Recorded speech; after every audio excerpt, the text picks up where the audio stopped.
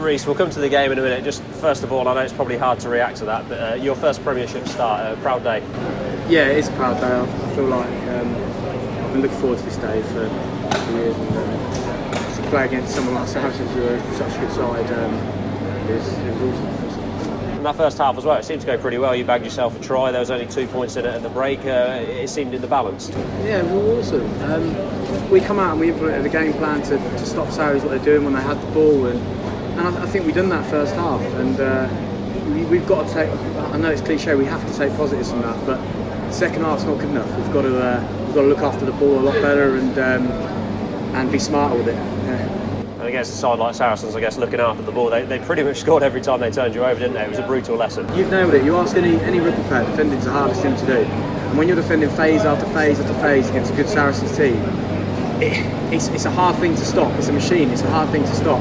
But when we then get the chance to get the ball, we weren't smart enough with it. We didn't hold on to it as well as we should have. And when you're tired, that's just going to reap you and come back around. Yeah. Reece, we can see from your face that you gave it all out there. How much does it hurt when you guys are putting so much in and results like that are happening? It's not a lack of effort from anyone. There's no lack of effort, and a lot of people talk about people don't look like they want on the pitch. It's not true. We're hurting as much as any other fan here.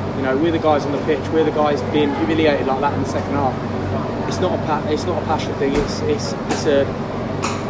a smartness thing. It's holding on to the ball and looking after it, because we've done it against the next side away from home. We've done it against the next side here where it was a tight game. They're similar to Sarries. You give them the ball, it's hard to defend against. It's hard to play against. So yeah, it's not an effort thing at all. And every lad's hurting in there. I'll tell you that now. Every lad's hurting. I know you boys will keep turning up on the pitch. What about the guys in the stands here? Obviously another good crowd today. You've got one more at home. How much do you want to do it for them? Yeah, we do.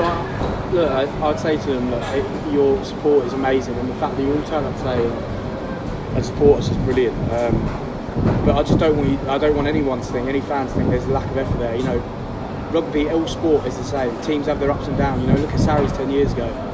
They were where we are now, and Exeter. It happens.